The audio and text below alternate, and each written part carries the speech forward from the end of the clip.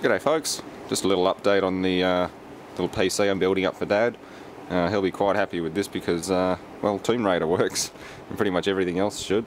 I'm going to give him my Unreal 2 Series 2. I haven't played this in ages, I don't think I'll ever play it again, so I'll give it to him and he can play through it for the first time. I mean, that was designed for Pentium 3 733. That's old, fairly old by today's standards. It still runs nicely on the older stuff. What's he also got? Tomb Raider Legend, and I think that one's... I can't remember what that one's called.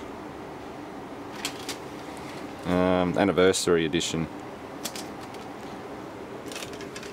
Hopefully it's not going to freak out because I took the game disc out. Hopefully games aren't that picky these days.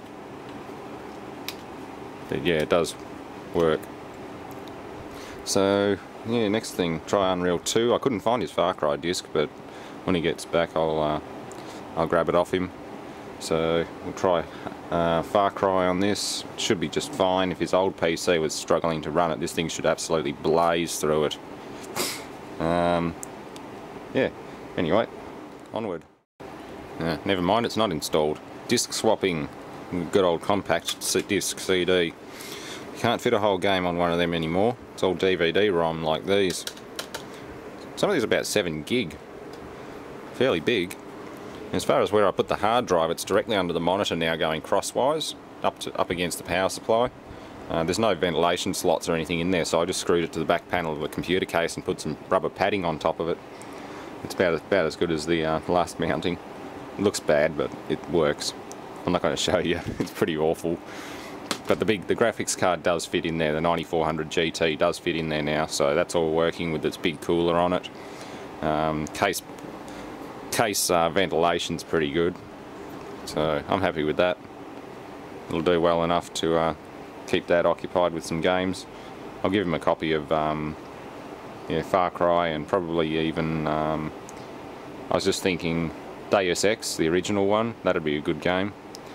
I'll give him a copy of Deus Ex, maybe even the bad one, like the second release that they did.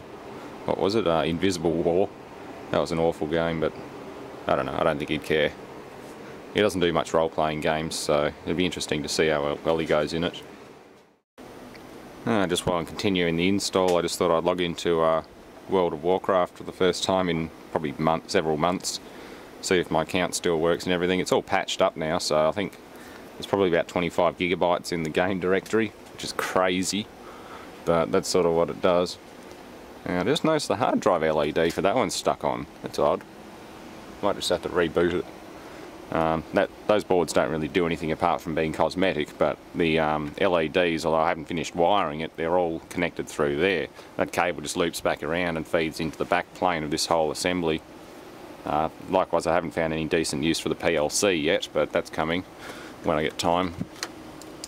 I need to stick these up there. I might just put a double silicon on them and stick them up there permanently. The double-sided tape gets hot and just lets go. I hate the stuff on hot, high temperature areas. And there's still some laptop drives to sort out too. But yeah, as you can see, if anyone on my channel does play WoW, I'm rarely on, but there's my list. If you want to add anyone, you'll see some Death Clock and Cannibal Corpse references there. There's Hans Landa from Inglourious Bastards. Aussie 50, my monk, one of my monks actually. I really like doing that starting zone, Pandaren starting zone. Squizgar's my druid. I've changed the, there's supposed to be another R on the name, but I changed that just to get the name in. Yeah, it's kind of cool. Good game for when you're out of work and you've really got nothing better to do. But these days, YouTube's my hobby, gaming's like a Sunday thing only. I can't say I've ever played a game much outside of Sundays, really. It's a good way to do it. So, anyway, onwards. Aha, it works. So it kept crit erroring every time I loaded it up, but I realised I hadn't installed speakers and it was saying it was having trouble with music on the crit error. So I checked my audio drivers and I had the wrong one installed, so I've redone that, and now we have surround sound going to the main amplifier through giant AV cables, and works well. So we can skip the cinematic. I got it 1920 by 720p widescreen, everything on maximum, so this should work just fine considering how old the game is. But yeah, works well. It's a good game to get. I mean, it's not as good as the original Unreal as far as groundbreaking as Unreal was. It's still a fantastic game. It's old now, so you'll probably be able to pick it up for like $1.99 on Steam, if it's on Steam. But overall, I'd say it's pretty good.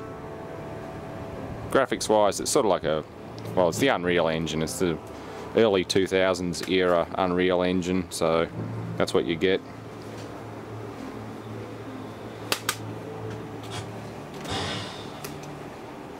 Yeah, can't skip that, but it's actual gameplay, physics and everything.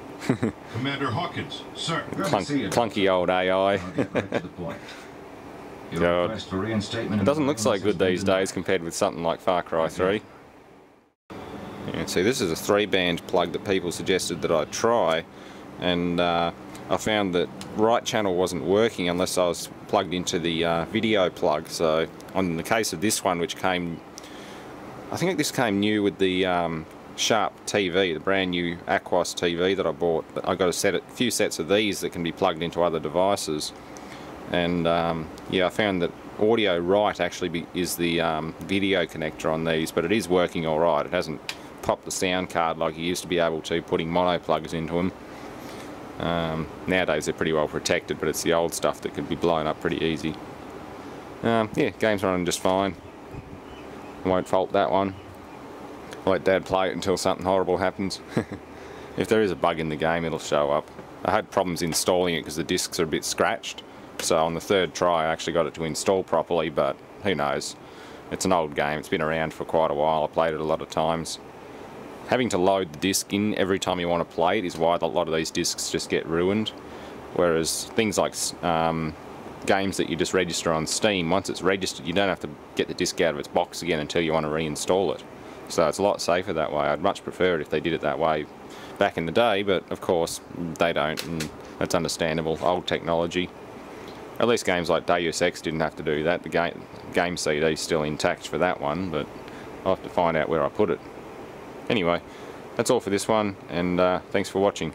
I'll let my dad test run it before he goes up north, and I'll work out any kinks in the system while he's down here, but he's moving north in a couple of, 3 weeks I think. I'm going to take a week off work and get everything sorted out and go back up north for a few years. He comes down here for a while and stays with me at my place and goes back up north for a few more years or something like that, and it's just a back and forth thing. He likes to travel around, maybe even go to the other side of the country, maybe go west or something one day, I don't know. Anyway, thanks for watching. Hope Dad will definitely be impressed to have a decent computer rather than the old Acer junker that he's got. I'm pretty sure it's either a Pentium 4 or a Core 2, or not a Core 2, but just a Pentium D, and that thing's a piece of junk. All the drivers are proprietary.